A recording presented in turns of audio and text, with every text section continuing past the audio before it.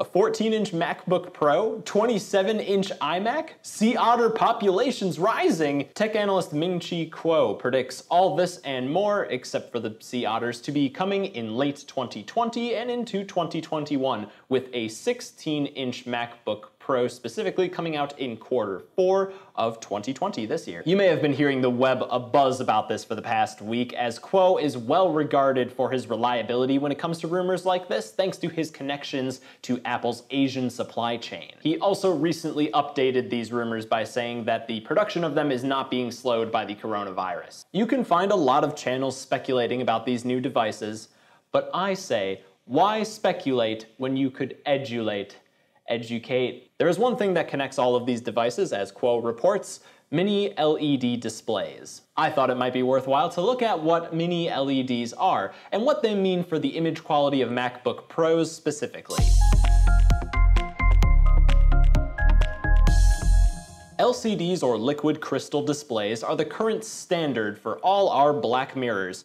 A liquid crystal layer creates images by blocking light from a source projecting into it. The rest of the light gets bounced around, lighting the pixels in your display. Put simply, your LCD screen is doing a very advanced form of shadow puppetry.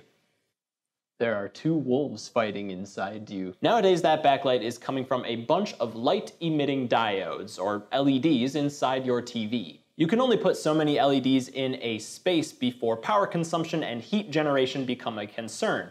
One LED has to provide more than 1 pixel's worth of light. If some pixels are supposed to be displaying black, but an LED is lit nearby, then some of that light is not going to be entirely blocked by the LCD, leading to what is called light bleeding. You will see this most prominently in stuff like movie credits.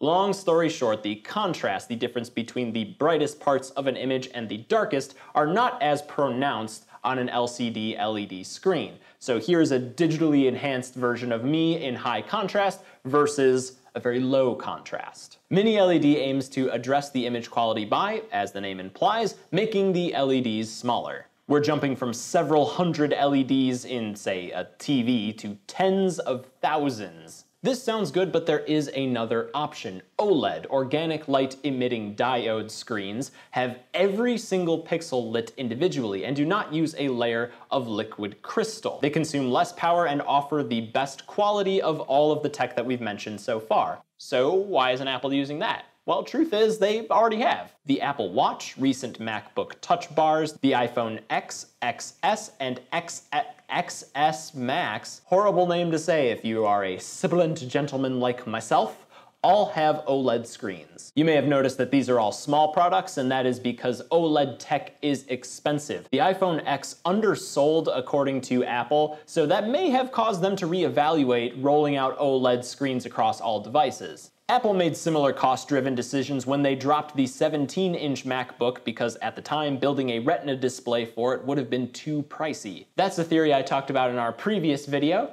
Go watch it and make a puppy smile. That's dumb.